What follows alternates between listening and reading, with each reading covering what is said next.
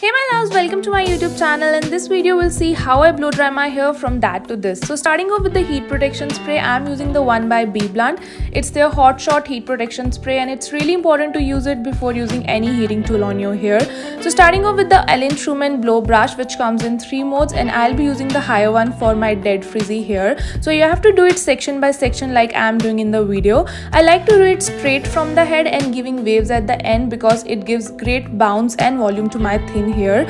So I repeat it for like 2 times for every section for my hair, and it takes me about 25 minutes to do my complete hair. So it's really easy to do. You have to repeat the way I'm doing in the video for every section in your hair, and it really gives an amazing volume and shine to your hair with straight look from the head and little bit waves from the ends. For the center partition, I like to blow it in the upward direction to have a great bounce at the front, and to end up I use the L'Oreal Extraordinary Hair Serum to give that great shine. Thank you so much for watching. Don't forget to share and subscribe.